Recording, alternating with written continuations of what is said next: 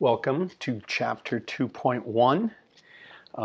We are going to start dealing with inequalities. As we see in question number 1, it says write the sentence as an inequality. So let's read it once and then let's tackle it. 12 is greater than or equal to 5 times a number. So what we should be looking at is greater than or equal to. So we need to understand what that means. And then 12 is part of it, and then we have 5 times a number n. So if we break it all down, 12 is greater than or equal to 5 times a number n. And we can just write 5n. That's going to be the easiest way to tackle that problem. 1/3 of a number h is less than 15. So we again, is less than is the inequality. 1/3 of is multiplication. A number h is less than 15. So what does that look like? That is 1/3 of a number h is less than 15. The other way you could have had it, you could have had 1/3 of h is less than 15. I'm okay with 1/3 h. To me, that makes sense. 1/3 is times. Oh my goodness, I just found a cricket in my room. That was weird. And it was a big cricket too. Number 3, 7 less than or equal to the difference of a number q and 6. All right. So less than or equal to, and then 7 less than or equal to the difference, that's subtraction, of a number q and 6. So that difference is talking about those two things. So we have 7 less than or equal to the difference of a number q and 6.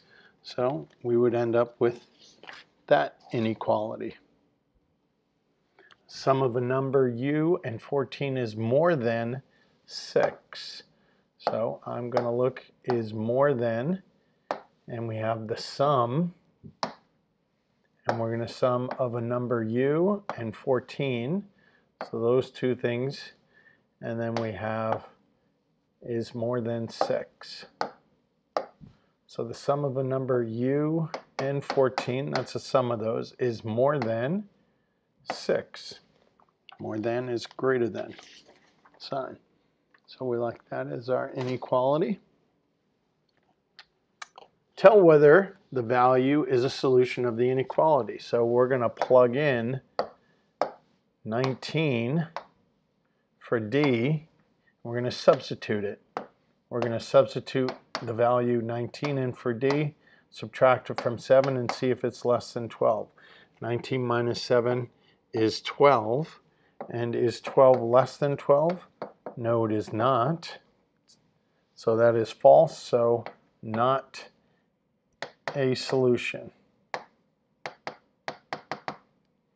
So 19 is not a solution to that inequality. All right, we have our next inequality. We have 9 is greater than or equal to 3. We're going to plug in 1 for n. And orders of operation tells me to multiply first before adding. And then 3 plus 6 is 9. We're always going to simplify the left side completely and simplify the right side completely. 3 plus 6 gives us 9. Is 9 greater than or equal to? Yes, that's true. So since it's true, that means 1 is a solution to this inequality. It is true, so yes, it is a solution. Number 7, we got some fraction work. 2/3 is less than or equal to 3 times 1/2 minus 1/6. We again are going to we're going to simplify this right side. 3 times 1/2 is 3/2 minus 1/6. Now we're going to add these two fractions together. So I have to find a common denominator. Common denominator is 6. 2 times 3 is 6, so 3 times 3 is 9. 2/3 is less than or equal to, that was a really bad less than. 9/6 minus 1/6 is 8/6. And let's reduce that. 2/3 less than or equal to 4/3. And is 2/3 less than 4/3? Yes, it is. That's a true statement. So it is a solution. 1/2 is a solution to the inequality. Okay, this time we're plugging in 1.6. Negative 8.4 is greater than negative 5 times 1.6 plus 2.4. We're going to multiply negative 5 times 1.6, which is negative 8, plus 2.4. And negative 8.4 is greater than negative 8 plus 2.4 is going to be negative 5.6, I think. Yeah. And is negative 8.4 greater than negative 5.6? That is false. Not a solution. So 1.6 would not be a solution to that inequality. All right, problems 9 through 12, we're going to graph the inequality. So this says the solutions are greater than or equal to 3. So we can include it, and the solutions are greater than, so my solutions would go to the right. And that's all I need to do. I need to have a closed circle which includes the boundary, and then it would go to the right. X is less than or equal to 4. Again, we have a closed circle. This time the solutions are less than, so we would go off to the left there. You need arrows on your lines. Make sure that you are notating correctly. X is greater than negative 1. This time we're going to have an open circle because we do not include negative 1 as a solution, but everything infinitely close to negative 1 and to the right is going to be a solution. So that one would look like that. Number 12, x is less than 1. We have an open circle, and again we go to the left here. And no, they didn't do that. I would have liked to have seen one where the variable did not come first. That would have been a fun question to see if students recognize that the variable didn't come first. So be careful of that. I will be putting that on an assessment. Number 13 says write an inequality that represents the graph. So we'll pick a variable. We'll say n is going to be greater than, because the values are increasing to the right. And we do not include an equal sign because it's an open circle. And we write the border. Its border is 1, so n is greater than 1. Doesn't matter what variable you use. We'll use a different one. P is less than 0. Again, noticing that it's an open circle, so we would not include that the border for that. Closed circle, so we'll say W is greater than or equal to negative 3. That would be my answer for that. And this one would be, let's give a fun letter. Let's do G. Yes. G is less than or equal to 3. It's a closed circle, so we can include the solution on the border. 3 is a solution.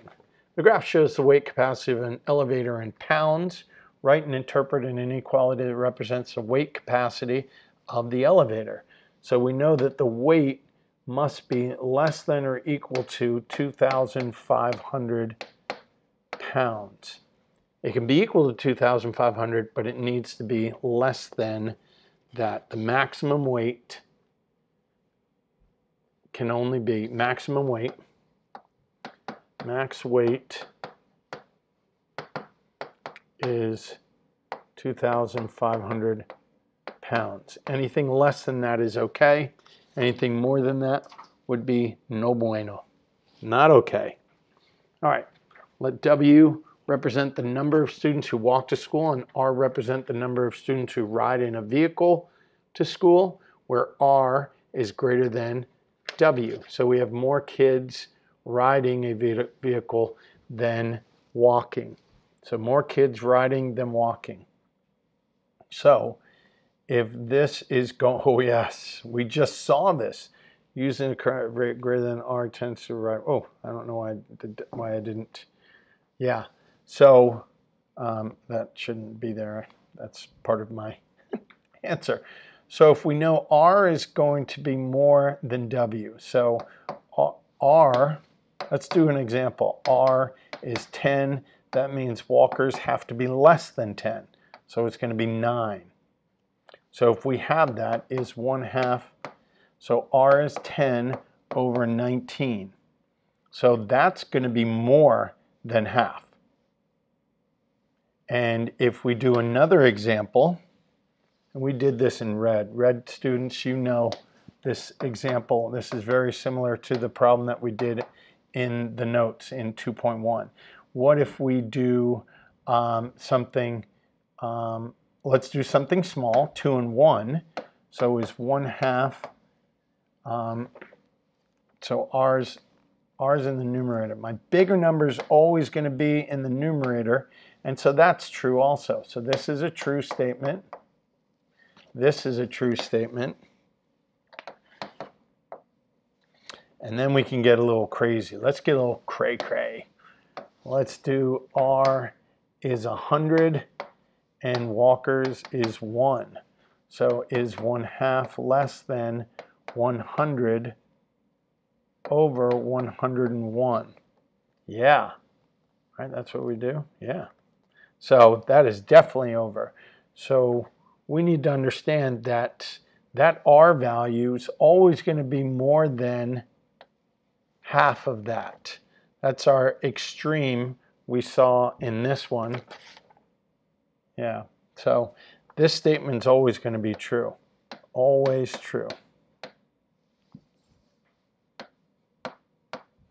Always true. That value is always going to be greater than 1/2. Yeah, pretty good. So have fun with this. Enjoy it and keep practicing.